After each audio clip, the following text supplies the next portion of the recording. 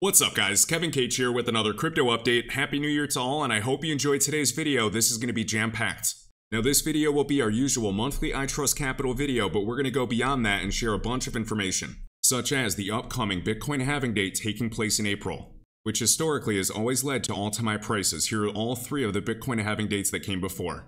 We're going to dive into several categories related to crypto assets in the gaming sector, the AI sector, and then real-world assets and tokenization. We're also going to discuss some of the largest qualified custodians in the crypto space, and paying attention to which assets they're supporting and adopting. Because as this asset class becomes a major asset class, there's a critical role in providing security and regulatory compliance. Discussing multi-party computation, cold storage, and multi-signature technology. We'll discuss the upcoming Bitcoin and Ethereum spot ETFs. And their approval in Q1 or even in the future is going to give rise to a variety of other digital assets and new ETPs and ETFs. Just like 21 Shares has a variety of digital assets or altcoins, and they have exchange-traded products for them today. Like Solana, over $500 million assets under management, Bitcoin, Ethereum, XRP, ADA, DOT, etc. And all of these assets are held in cold storage, as you can see, kept in cold storage and held 100% physically backed by the underlying tokens. And even comparing Bitcoin's market capitalization or the entire crypto asset class to some of the world's largest companies. Like Apple, for example, market cap of $3 trillion, that is the all-time high of the entire crypto asset class.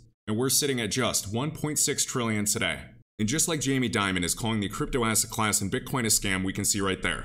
BlackRock names JP Morgan as an authorized participant for its spot Bitcoin ETF. And even JP Morgan is paying attention to digital assets and tokenization. Since 2020, through the creation of Onyx Digital Assets, which is JP Morgan's product, our multi-asset tokenization platform, on which we have settled over $900 billion of tokenized US Treasuries to date. We also have Citibank, one of the largest three banks that oversees 80% of all cross-border transfers, tokenizing deposits for institutional clients, so that they can be used for instant cross-border payments, liquidity, and automated trade finance solutions. We know the tokenization estimates by firms like BCG estimating the tokenization of global illiquid assets is estimated to be a $16 trillion business opportunity. With the goal of tokenizing 10% of the global GDP by 2030, global GDP is well above $100 trillion.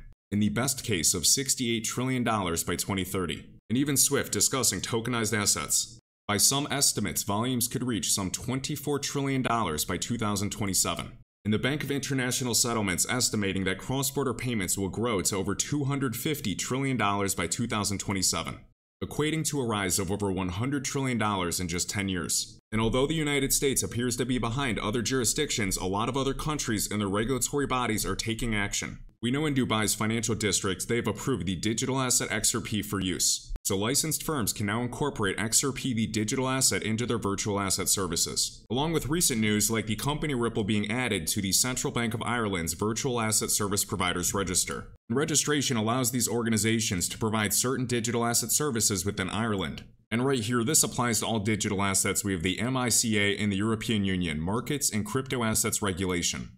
All of this regulation is ramping up into 2024, especially if we get that 2024 stablecoin bill. So we're going to go over a bunch today, looking at iTrustCapital and a variety of assets that are available, and then run through a bunch of benefits of a Roth IRA in the crypto asset class. I hope you enjoyed today's video, and let's kick it off. Alright guys, so we have iTrustCapital linked in the top of the YouTube video description and in the pinned comment if you're interested, and you create a free account, you get a $100 funding reward. I've had a crypto Roth IRA with iTrustCapital since January of 2020, so coming up on 4 years now. They have over $7 billion in transactions thus far. They leverage a qualified custodian under the SEC, per the terms and conditions and per the law. If iTrustCapital ever went out of business, we still get our funds. And friendly reminder, having a Roth IRA in the crypto asset class is 100% tax-free. So all of your gains and all of your profits are taxed at 0%. And there are zero startup fees, no monthly fees, no hidden management fees that you're going to get hit with. It is just a 1% transaction fee if you trade. Essentially the same transaction fee as Coinbase, except with Coinbase you're not getting any tax benefits. So some people hate the idea of retirement accounts, 401ks, Roth IRAs, anything like that, and that's completely fine. But it was a great fit for me because I had a Roth IRA already in the S&P 500. It did fairly well over the years, but I rotated that into the crypto asset class because I see much higher growth potential. And with that being said, yes, there's a lot of growth potential and opportunity in the crypto asset class, but the risk is significantly higher. So the way I see a Roth IRA is this is just another retirement vehicle. I don't have to bet the farm, I don't have to put my life savings in this, and you can start with as little as $1,000, and I just want to have exposure long-term to the crypto asset class, especially if I'm holding any assets that do very well over the long term and hit a home run. The huge benefit of iTrustCapital is I can trade directly between the US dollar. I don't have to leverage a stablecoin with counterparty risk. So with any of my holdings, I can trade 24/7 right from my phone or on my PC. And the trades typically settle in less than a minute, so I could set conditional transactions like a limit order at different prices and decide when to stagger out and sell automatically so I don't have to check my phone all the time.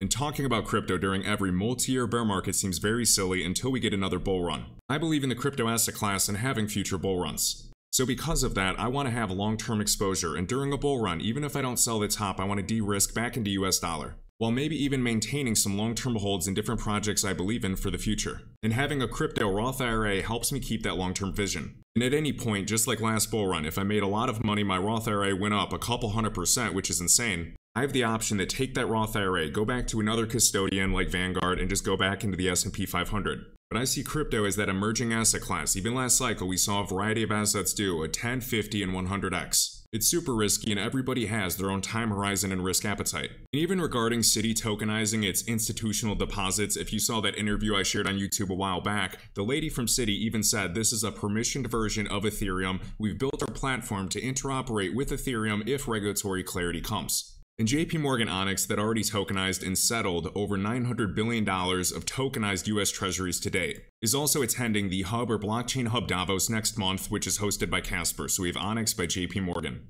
plus a bunch of other large groups like T-Mobile, Circle, and the Bank of International Settlements right there. So a bunch of organizations. So when we talk about these tokenization estimates and real-world assets, we have to understand not all of it is going to drive value to public networks. But as we know, these private networks by institutions aren't ideal either. Both public and private have their drawbacks or their pros and cons. So public networks are already playing a place today, just like Hedera tokenizing money market funds. They have billions of dollars tokenized on their network.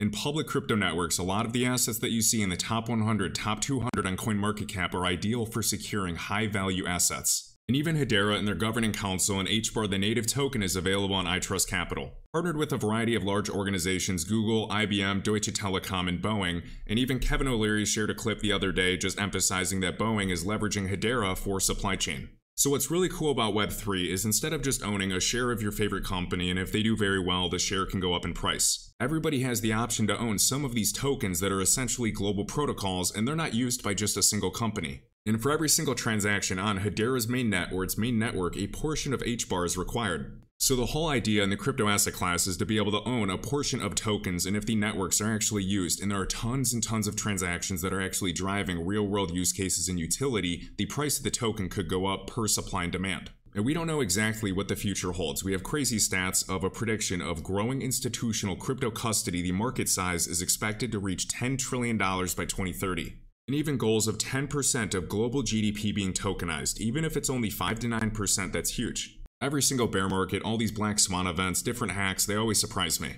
I've just never seen more estimates of the growth of this asset class in my life. We have qualified custodians like Coinbase Custody, we have BitGo, which iTrustCapital leverages, and a bunch of large custodians in the crypto asset class. Even Zodia Custody right here, which just integrated this month with Medico or Ripple's company, the Swiss custodian. And there's all types of categories that crypto assets are going after to solve real-world problems, including virtual reality, AI, gaming, storage, and RWAs or real-world assets. So here's a category on CoinMarketCap.com looking at AI and big data. And it's crazy because the total crypto market cap is around 1.6 trillion, and some people believe some of these use cases for gaming, AI, big data, they could all reach $1 trillion market cap. And since ChatGPT, we've seen a variety of AI sector assets absolutely take off and outperform the market. Some people in the crypto asset class are much more bullish on assets going after AI, big data, and gaming because they think they have higher growth potential in the short term. And it can be super profitable, but it's also a lot more speculative. And others are more interested in real-world assets and tokenization.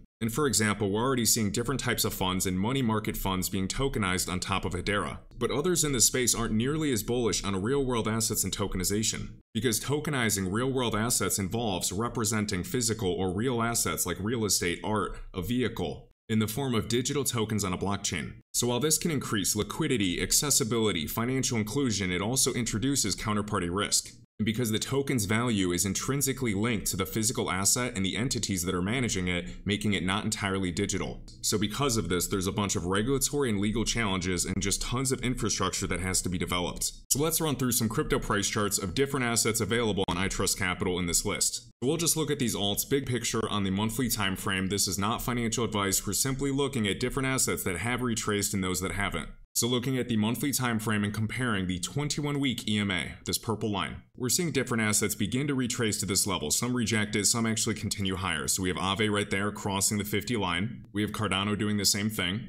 We have Algorand starting to make its way up to this 21-week EMA, yet to cross the 50 line or the middle line on the RSI. We have Atom or Cosmos yet to cross the 50 line but already wicked above. We have AVAX from its cycle low absolutely taking off, doing over a 400% wick to wick. We have Bitcoin that got above this level a while back. And we have other alts still at their lows yet to retrace, like KEVINCAGE. So the better Ethereum does, the better it will be for a variety of other ERC20s.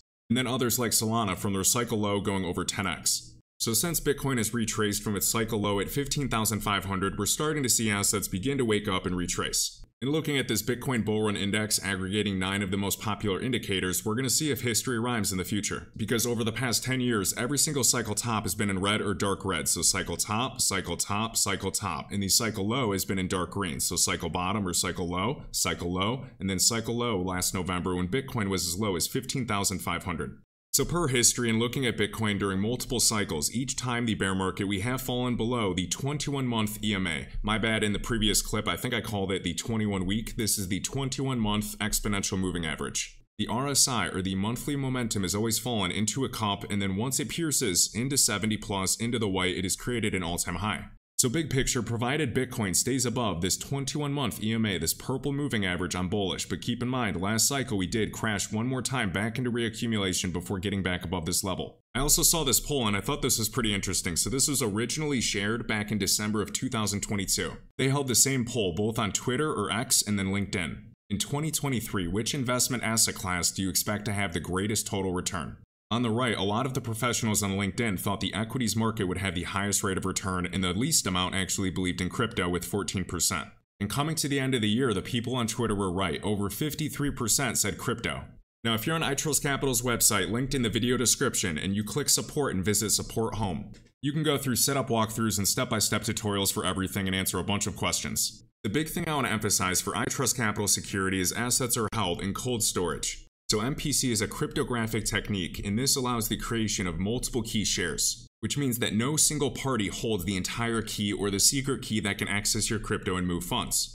So by creating multiple key shares, no single party holds the entire private key, and this is eliminating the single point of failure. So when a transaction needs to be signed, multiple key shares come together in a secure and private way, and then they create the signature, without ever reconstructing the private key in a single location. An MPC is considered an advanced security feature that's becoming more popular for a lot of these organizations that are handling digital assets.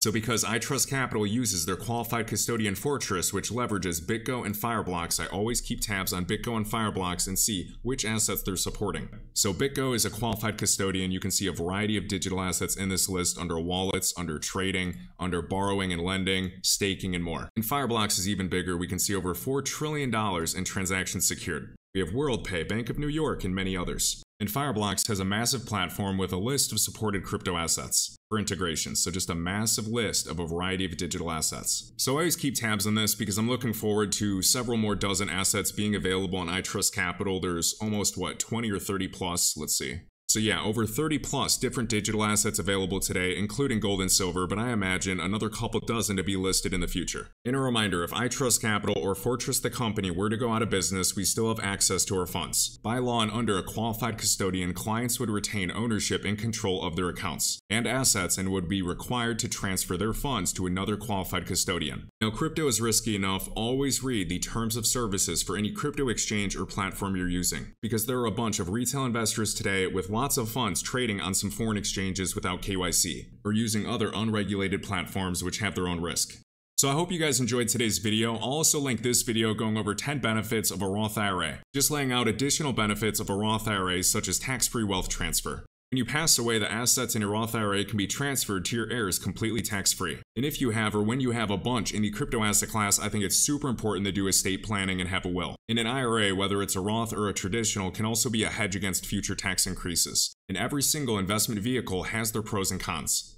If you're eating a meal, you might not always want a spoon, maybe you want a fork or knife. So the same thing applies to different investment vehicles or even diversification between different asset classes. I hope you guys enjoyed today's video. Huge thanks to all that hit the like button and Happy New Year.